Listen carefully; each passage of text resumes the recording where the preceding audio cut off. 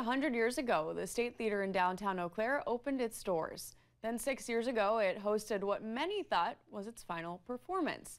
Now, as WEAU's Kim Leadholm tells us, there are efforts to bring a new life to the theater.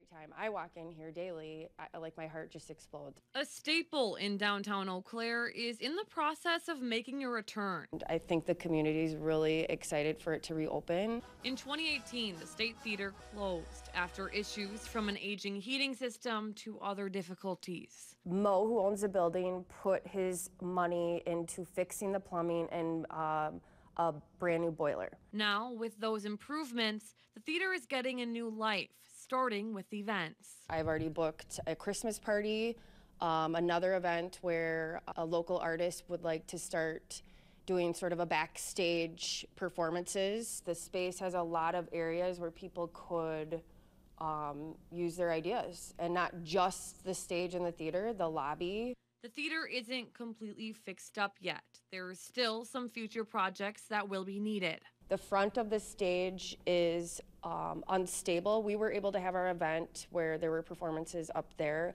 but as far as bigger performances and heavier equipment, that will need a sturdier stage. There is a leak in the roof, so we would like to get that fixed. And there are other little details. But the future opportunities are something the creative director of the theater is excited about.